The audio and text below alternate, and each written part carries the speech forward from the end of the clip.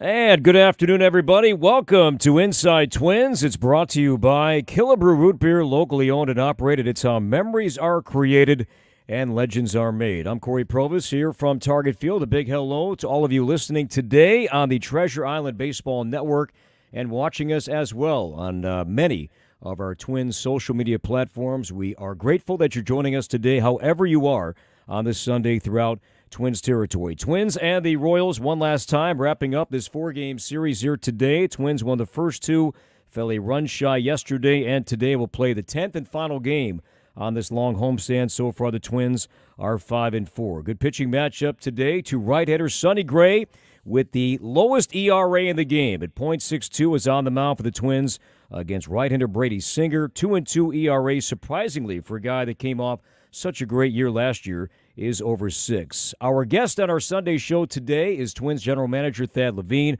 Always a treat to be joined by you, Thad. Thanks for stopping by. It's my pleasure. Pleasure to be on. Hope everyone's doing great.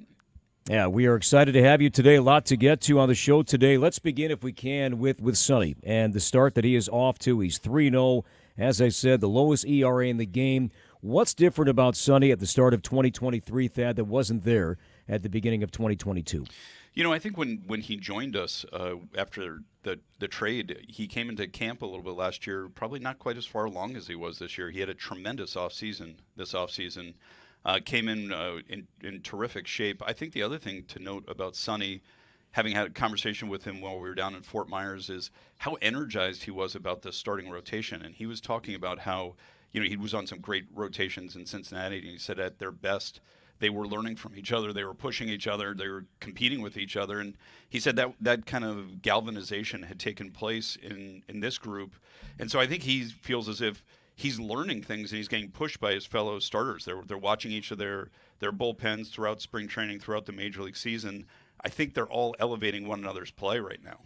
How much with Sonny, too, being the veteran that he is, was maybe caught off guard that the season began as quickly as it did? You know, maybe in conversations with, you know, members of the players' executive committee, the Scherzers and that whole group, that may be surprised that things expedited and the season picked up as quickly as it did. You know, I think the reality is I think that applied to so many of the players last offseason. You know, we were just not as in concert with them in terms of offseason programming. They weren't allowed to be integrated with the major league teams at the major league spring training facilities. And I think for guys who had made that part of their routines throughout their careers, you know, they tried to replicate it as best they could away from the spring training facilities. But for fans' knowledge, once the calendar turns to January, we start having a ton of our major league players show up in Fort Myers. They start working out there on a daily basis. They get about a 6 to 8 week run into spring training where their routines are really on point and they're really gearing up to hit the ground sprinting in spring training. They really weren't afforded that luxury last year. So I think you're seeing more of a return to form for guys like Sonny Gray this season, and the start to the year has been absolutely exceptional. Yeah, the starting pitching certainly has been the strength, Thad, with this team after now 28 games. But for the first time, you know, hit with some injury here lately with Kenta Maeda on the IL. Bailey Ober took his spot. He's made 2 really good starts. And Tyler Mahle right now, Thad, as we look ahead to the upcoming series in Chicago, Joe Ryan listed Tuesday, and Mahle is still listed to start on Wednesday. As we sit here today, will that happen? So, you know, I think just to take a bit of a bird's eye view on this, like one of the things we really were focused on this offseason and building out this team was just always add another layer of depth wherever we could. We ended up starting the season with multiple starting pitchers at AAA that we thought were major league caliber starting pitchers. And I think that was very intentional and very purposeful when we did that. It was a very difficult conversation with guys like Louis Varland and Bailey Ober at the end of spring when we told them they were going to start at AAA. And if there's a silver lining to what transpired last year with all of our injuries, was the fact that we got to see those guys up in the big leagues as much as we did. They got their feet wet. We got an understanding of where they stood in terms of the next line of defense. So we've gone to Bailey Ober already. We've gone to Louis Varland already. We've gone to Simeon Woods Richardson already. We're going to continue to have to do those sorts of things. Right now, Ober, fits seamlessly into our rotation, picked up right where Kenta Maeda would have left off, gave us a quality start yesterday, and yet to be determined on Tyler Mahle. We're going to continue to evaluate and review where he is. The beauty of having tomorrow as an off day is it gives us a little more flexibility. If need be, what we did earlier in this season is we skipped Kenta Maeda on a start. We have the flexibility to do that again if we so desire and still keep everyone else on turn. So we have some flexibility going into the Chicago series, but we should have a lot more information on Tyler when we talk to the doctors later today. When Malley was healthy, he was a part of the consistent length that the Twins, were getting from the staff for the most part this season. Leading all of baseball for a large chunk of April in getting length from their starting staff, which wasn't a strength last year. What has changed? Yes, there are some new faces, but what has changed? Is it planning? Is it philosophical? I mean, how do you break that down? Why the starting staff has been maybe even allowed to pitch a bit deeper into the games than they were last year? I mean, I think a lot has been made of the analytics that go into decision making around starting pitching and the relief core and how they're utilized. In the last year, we had the personnel that lent itself that we were going to lean into our bullpen a little bit more. We liked those matchups as the game went along. I think it's different this year, and I think we're showing our versatility and flexibility to recognize we're going to still stay true to the analytics and be grounded in those. Those analytics are a little bit more favorable to the starting pitching this year, and I don't want to say anything negative about last year's staff. I'll just simply say qualitatively 1 through 5, and now we're going to look at it 1 through 6 with Ober, and potentially down the road 1 through 7 with Varland. We just feel that qualitatively that is the strength of this team is in the starting rotation. We love what the bullpen's been able to do and complement those guys, but we're willing to push those guys a little bit more because the matchups are just more favorable in response to the fact that the quality of their pitches really are excellent, and it's played out that way so far. Yeah, I'm glad you brought up the bullpen because we saw this play out late yesterday. A great stat that we discovered during the game, actually from Dave Holtzman, who works on the Royals television side of things. The Twins pitchers entering the game yesterday, a leadoff walk only came around 5% of the time, and that was the second lowest ratio of any staff in the game. But then you look at how the game ended yesterday, and for the first time, those dreaded leadoff walks came back to bite the Twins in a one-run loss. Well, I don't know if this is something we're going to talk about in the show, but the proliferation of stolen bases so far this season and how we've seen that grow. And I would tell you, at the epicenter of that conversation are the Kansas City Royals. So when you're talking about how we've been able to suppress leadoff walks, period, but certainly those leading to runs, it's extremely difficult to do that against a team like the Kansas City Royals. We saw it yesterday. Walks turned into doubles. Almost everyone on their team, with very few exceptions, can steal bases and put a lot of pressure on your defense. So those things are really magnified against teams that either A, can really slug, and you're susceptible to extra base hits after those walks, or teams that can steal bases. This team is a little bit more focused on the base running and stealing than maybe the extra base hits, but that's where it came back to haunt us yesterday. We'll take our first break, come back, and we'll begin the next segment with the Twins' running game, really the lack thereof. Yesterday, for example, the Royals stole 4 bases in that one game. The Twins as a team have stolen just 3 all year long. We'll try to dive into that. Also get some comments from Thad about some news on Byron Buxton that we heard from Rocco Baldelli that we addressed throughout the broadcast yesterday. That and much more coming up as Inside Twins continues live from Target Field on your home for Twins baseball.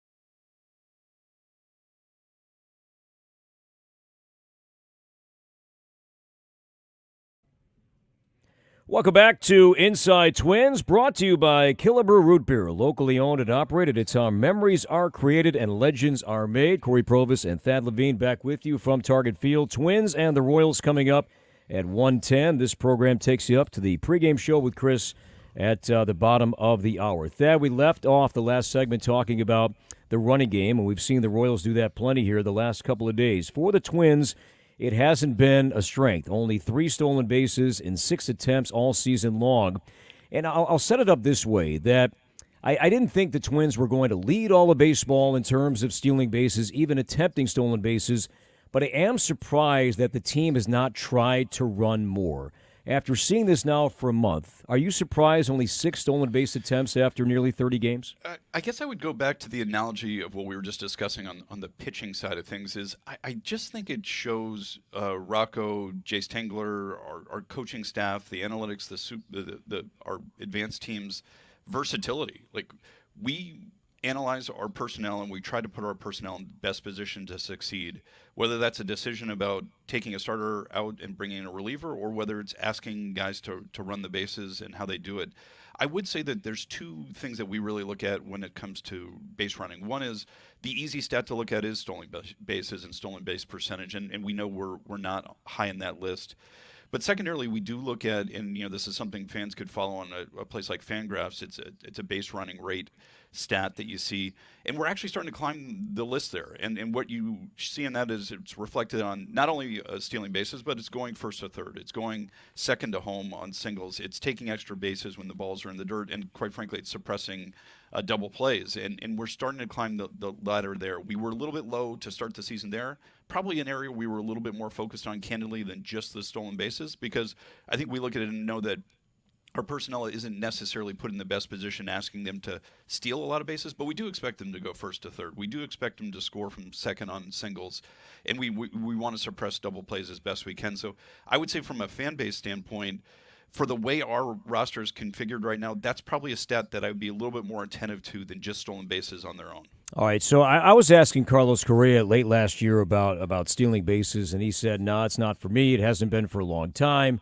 The history with the ankle, and he also brought up the analytical side of it, the risk versus the reward. But what I'm seeing in a trend today in the game as MLB releases these updates with how teams are adjusting with the pitch timer and violations and the stolen base rate, it's an 80% success rate right now across the game, which is up about 5 or 6% alone from last year. So based on that, is it still viewed in the same context that, no, it's too risky, but now 8 out of 10 times that runner is successful? Shouldn't that outweigh the risk side of the argument? I think that's a well above average question. I would rate that. So, here's a very interesting statistic that we track all the time. Like, of course, the central goal is to score runs with the idea in mind that the team that scores the most runs that night is going to win. And so, very simplified, what we try to do is correlate every single offensive or defensive or pitching related outcome to how is it impacting either suppressing or enhancing the run scoring environment. And the thing that I couldn't tell you exactly why this is the case, but stolen bases over the last 5 years, inclusive of this year, has not had a positive correlation to scoring runs.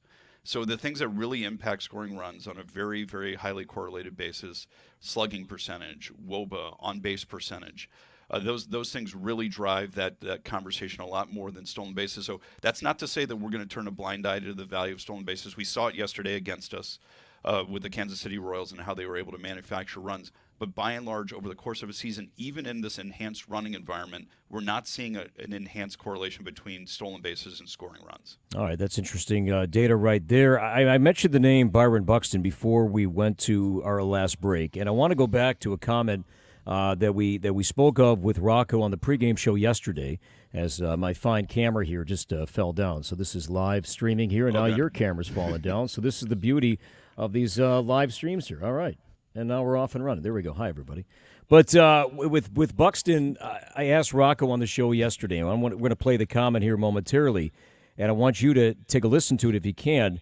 But here was the question for Rocco. Is Byron any closer to playing center field today than he was when the season started. Here's Rocco from yesterday. Now, I would say no. I think he's going to continue to be our full-time DH, and we're going to keep him on the field. We're going to keep him feeling good. I really don't want to do anything that puts him in a position where he's going to miss more games and he's just going to be out of the lineup more. And I think still at this point, if we were to send him out, he would have to get a lot of work in pregame because he hasn't been, out there in the outfield and shagging and running around and getting that workload on his body and on his legs because we're trying to get him ready to play every day. We're trying to keep him in the lineup, and he's been swinging the bat real good. So the best way I think for us to keep him out there is to just continue to DH him and continue to see how he does and how he feels and how he recovers as the season goes on. All right, last 9 games, Byron Buxton at the plate, 10 hits, 4 home runs, 4 doubles. He's knocked in 8, slugging over 740. So the plan isn't working based on how you thought this would go with Byron as the primary DH to begin the year. I would tell you and the fans that this is a best laid plan, but we don't have empirical data to say this is going to be perfect. So the goal here, as clearly stated, is we want to get Byron in the lineup as much as we possibly can this year. We truly believe, we truly know we're a better team when he's on the field than when he's not, and that's played out over every single year of his career, where the team has performed significantly better when he's been active and playing than when he's been inactive or not playing. So one of the routes we took this year is we were going to minimize the defensive wear and tear on his body, especially early in the year. When the weather wasn't favorable, and unfortunately this April has certainly played out that way. And then we decided in spring training we were going to kind of review it in May when the weather turned and started becoming more positive. I think that's the part of the schedule we're at. Ideally, Mother Nature will start complying and it will become a little bit warmer. But until it does, our intent is to try to keep him in the lineup as much as we can as a DH. Ultimately, those decisions are up to really a trio of people, and it's not me or Derek per se. It's really Rocco, it's our medical staff, and it's Byron. So right now, we definitely think it's working well. He's been playing at a higher clip than he normally had throughout the course of his career. We have been able to keep him on the field during the most part of the inclement weather part of our season. The weather's hopefully increasing and improving. That will hopefully give us more opportunities to consider him in the outfield. But I echo what Rocco said. We're going to be extremely thoughtful about that transition because right now he's just so vital to our team in the lineup. Ideally, at some point, he's playing defense again. But when that is going to be yet to be determined. And in the meantime, we're going to celebrate each and every day that he's in the lineup. All right, so just to follow up before we take our last break on that topic. So the Twins hired a new head athletic trainer, Nick Paparesta. When it's all said and done, is he the guy, though, Thad, that will say to Byron, hey, we've done this now, you're cleared to go out and at least begin doing some pregame work, whether that's shagging during BP or Tommy Watkins takes him out with a fungo bat? Does it start with the head trainer and Nick Paparesta to let Byron know, hey, let's go get some work in center field? Yeah, I think what you're referring to, Corey, is it's really a team of people. Nick will have a loud voice at that table, but so too will our major league coaching staff. So too will the rest of our performance team on the strength and conditioning side. They're very familiar with we test our players constantly to understand where they are physically, and we want to put Byron in the best position to succeed, the team in the best position to succeed. So there are a lot of people who will weigh into those decisions. We'll be very thoughtful about the conversation there and make sure we're putting Byron, ideally in the best position to stay healthy, and if he's healthy, great things will happen. All right, we'll take our last break, come back, and wrap up our Sunday show. Have a thought or two about Alex Kirilloff, who's doing great at AAA. We'll talk about Kirilloff and more next. Inside Twins concludes in a moment on your home for Twins baseball.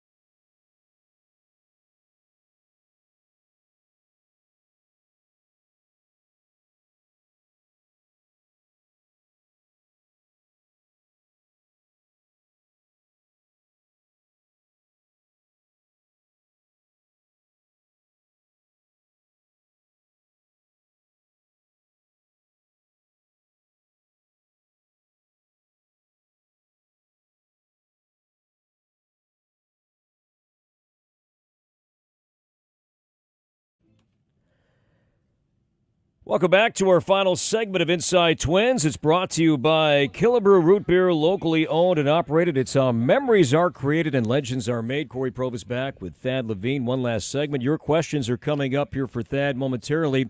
But I want to bring up the name, Thad, Alex Kirilloff, who is on a 20-day rehab assignment, and day 20, correct me if I'm wrong, is today.